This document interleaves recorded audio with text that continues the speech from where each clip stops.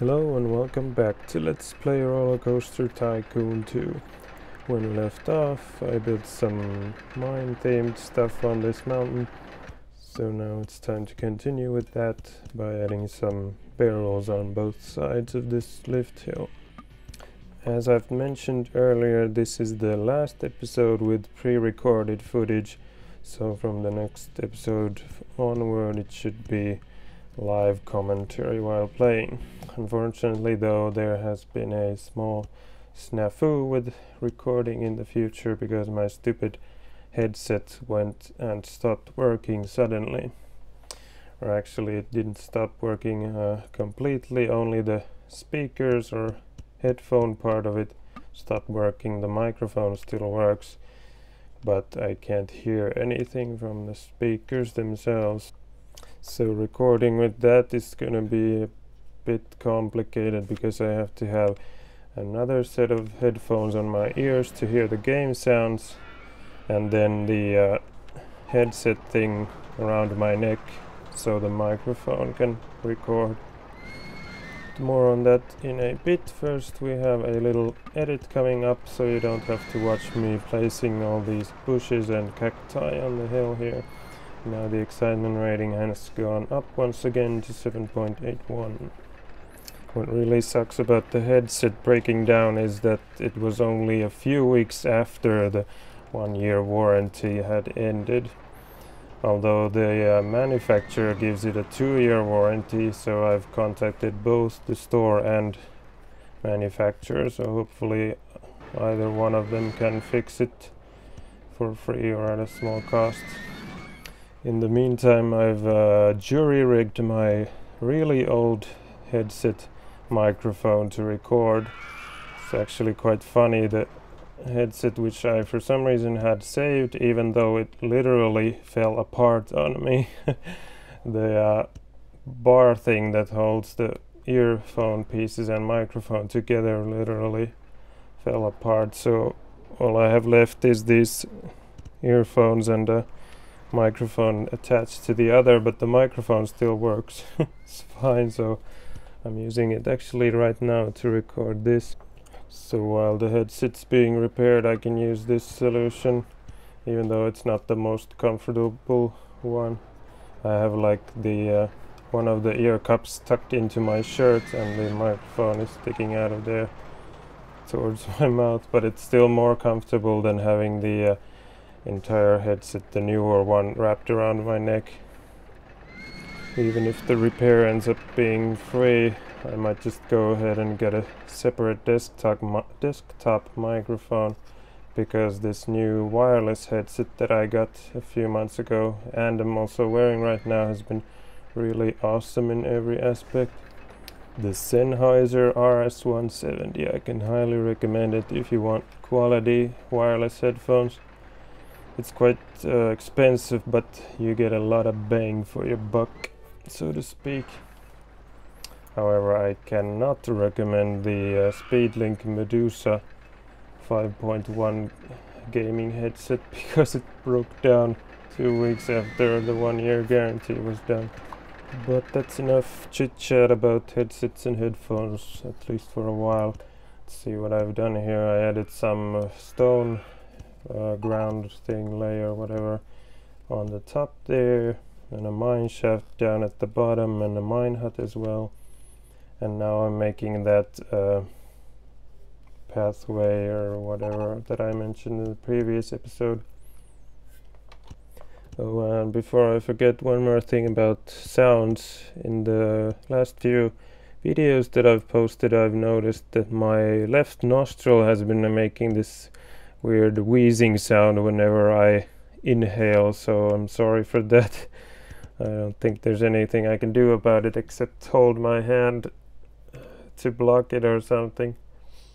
I have no idea why it's making that. The right nostril is fine, but the left one makes this wheezing sound when I inhale. Hopefully it won't bother you guys too much, and I hope it'll go away.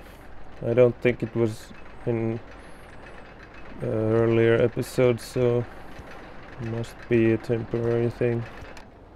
So this area is starting to look pretty done. Some more barrels there, and I think there's gonna be one more building.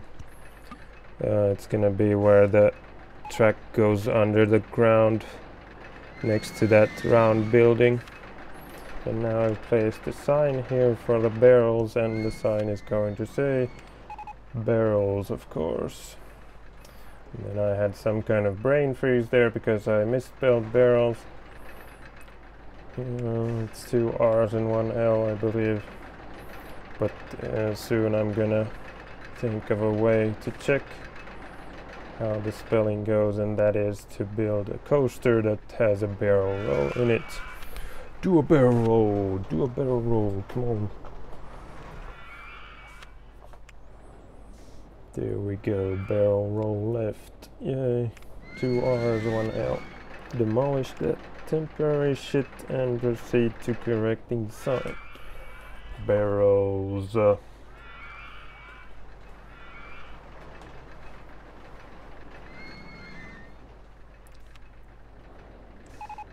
Then I believe it's time to move that chunk and the wheel a bit higher, and next proceed to add more cacti.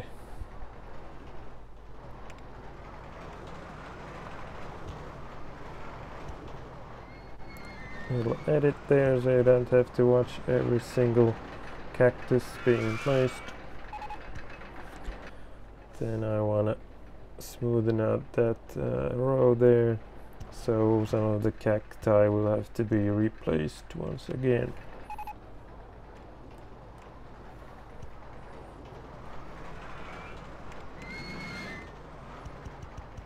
Oh, if any of you know a good desktop microphone, I'd be happy to heed your recommendations.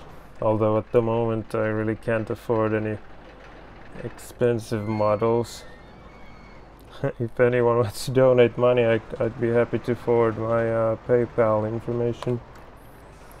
Anyways, I believe the time has come to start working on the last building of this area and the episode as well.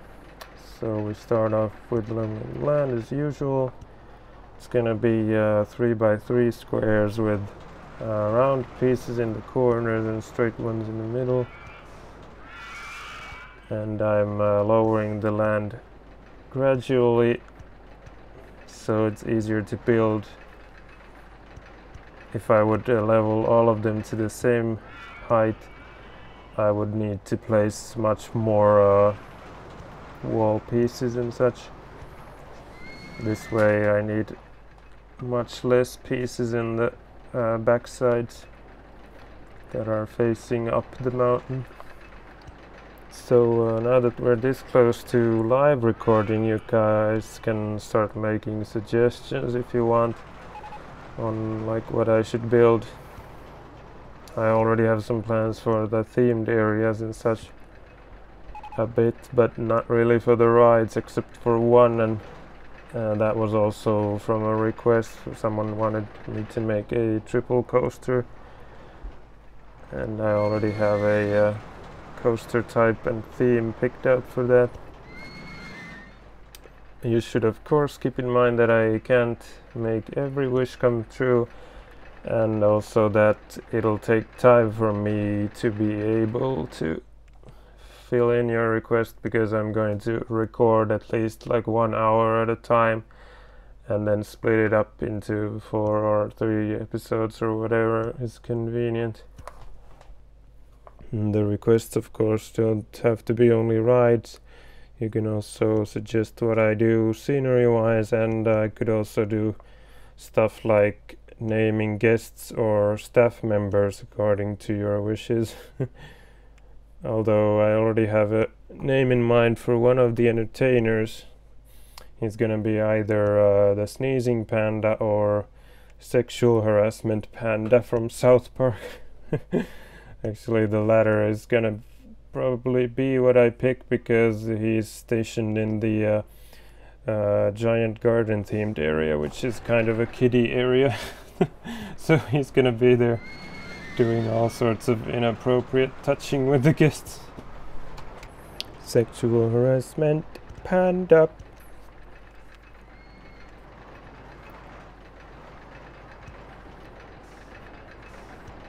Alrighty then, this building is starting to come together as the rain begins to pour and lightning roar.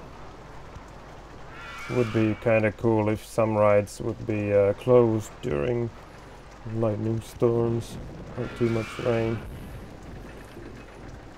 But then on the other side wouldn't be cool because you would lose money.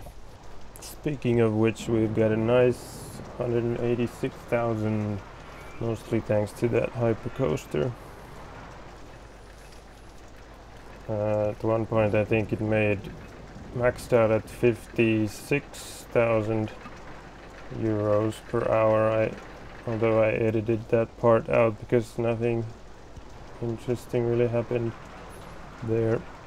It's kinda ironic that I'm spending all this money on making scenery for this coaster, which probably makes the least amount of money out of all the coasters because the capacity of guests per hour is so low.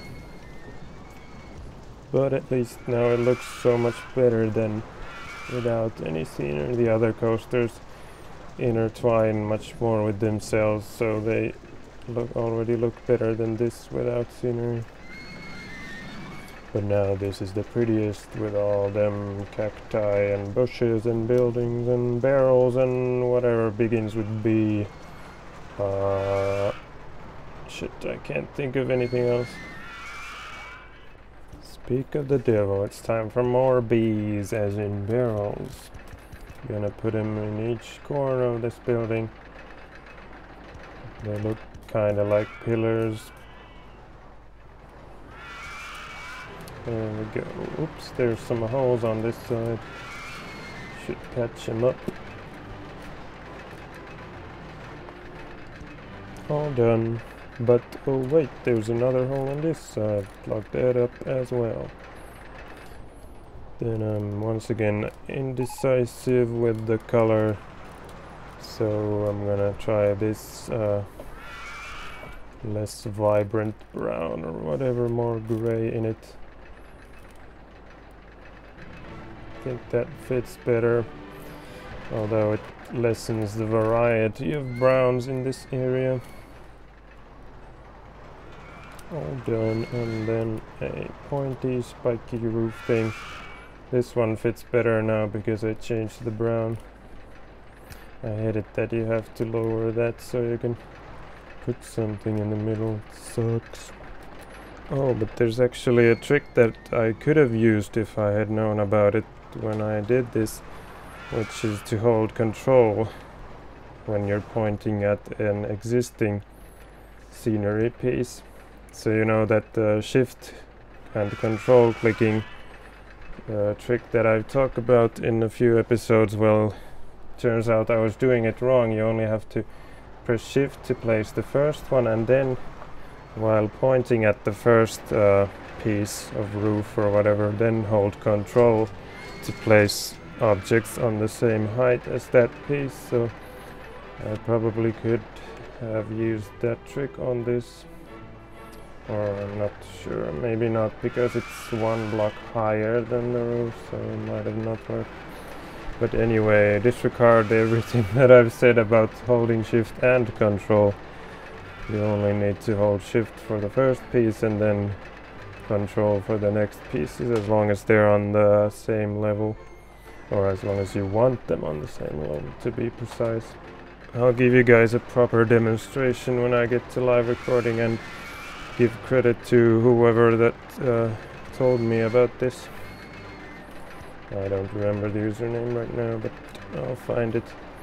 And what else was I gonna say? Oh yeah, I think someone told me about this trick like a year or 2 or 3 or whatever ago, but then I totally forgot about it because I wasn't playing RollerCoaster Tycoon 1 or 2 or any number at that time at all, so I must have totally forgotten about it. It's a good thing someone mentioned it, so now I know about it when I am actually playing.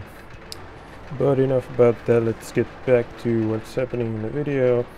I've decided to make a sort of transitional time warp section here, like when you go up the lift hill, the time warp is initialized at the edge of this mine-themed area, but then it's not working properly at first, so you go through this random area with stuff from different time periods, like Roman, Egyptian, Asian, and there's also gonna be some dinosaurs and things like that, so the time warp is going haywire for a few squares, but then after that it actually works and you end up in the Wild West area.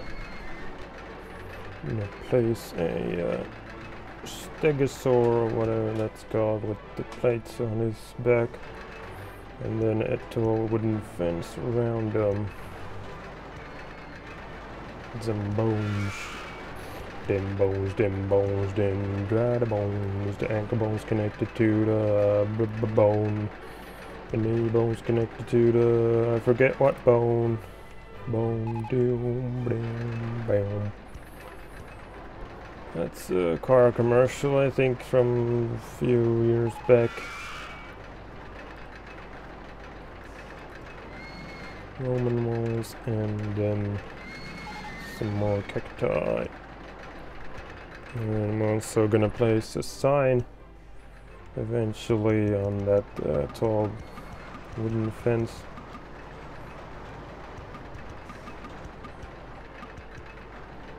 More bees for bushes everywhere.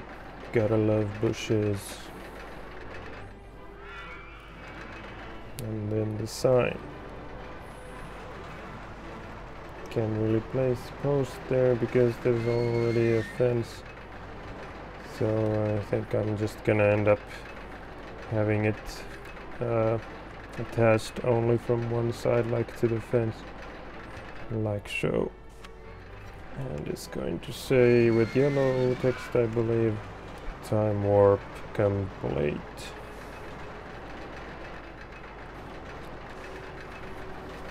And change the color of the first sign to red.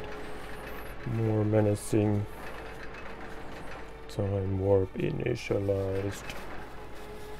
Or initializing, yeah, that's what it says, because I changed it. And then I'm changing these geometric sculptures for bald ones.